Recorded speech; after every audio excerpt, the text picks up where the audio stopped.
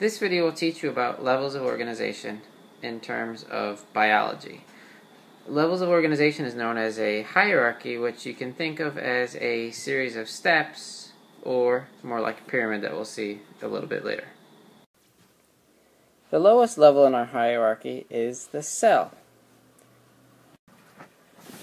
The cell is the basic unit of structure and function in living things, and this is going to be our working definition for cell, even if it looks a little bit different on the later slides. I've gone back and re-edited this slide.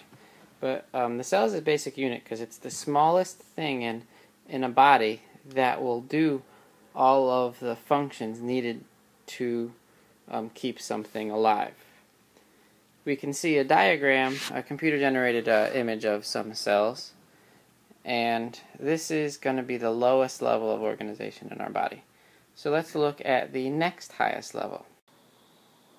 The next level of organization is tissue. A tissue is a group of cells that perform the same function. And for our example, you can see, oops, no, that's not what I want to move, I want to use this. You can see a bunch of bone cells that are working together to provide support. You see a bunch of blood cells that form a collection to transport things, and you see other connective tissue. They all look to be similar cells, and they all have the same job to do. You can see how a tissue is the next level above cells because a tissue is really a bunch of the smaller units working together, like we're going to see with the next couple of levels. The third level that we are concerned with is known as the organ. An organ is a structure made of different tissue types. So in our example here we see the stomach. The stomach is an organ, and in this organ it's made up of smooth muscle tissue, it's made up of connective tissue that holds it together, it's made up of nervous tissue to communicate with other parts of the body, it's got blood tissue in there to transport nutrients in and out of, and it's got some epithelium to provide some other structure. So an organ is a collection of the next lower level, which is tissue, and again a tissue is a collection of the lowest level, which is the cell. The fourth level is known as an organ system. An organ system is a group of organs that work together for a specific function and made up of lots of different organs. In our example above, we see need to hit the button first. We see the skeletal system, the muscular system, this is the circulatory system, and this would be the nervous system. Each of those is an example of an organ system, lots of different organs working together. And when you get all the organ systems working together, it forms a single organism. And an organism is an individual living thing, like this bird, which is a roadrunner, or the one we're all familiar with, people. We are all organisms, but they can also be plants, they can be even bacteria, which is an organism, but a very tiny microscopic organism.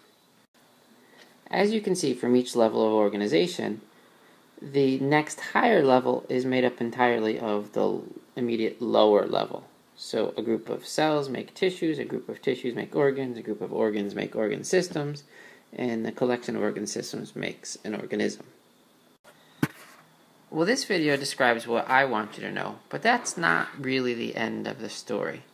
There are other levels of organization too, and if you stick around for just a little while longer, I'll talk about them very briefly, but this is really just extra information above what you really need to know for right now. Okay, so from the really small picture to the really big picture, it really starts with atom, single individuals of a particular element, like a single little tiny piece of oxygen, a single little tiny piece of gold. The next level would be molecules, which is a group of different atoms.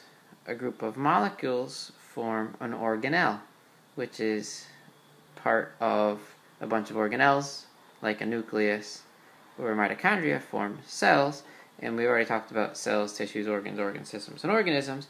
But once you have an organism and you have a group of them, they form a population. A group of different populations together in an area form a community. All of the communities in a particular little region form an ecosystem, like a forest ecosystem or a desert ecosystem. And all the ecosystems in a geographic region of Earth form a biome. Now there's a couple more levels, like hemispheres and planet, but I just think that's a little excessive, and nothing on this slide is what you really need to know for class. It's really just from your extra information if you're curious. Thanks for watching.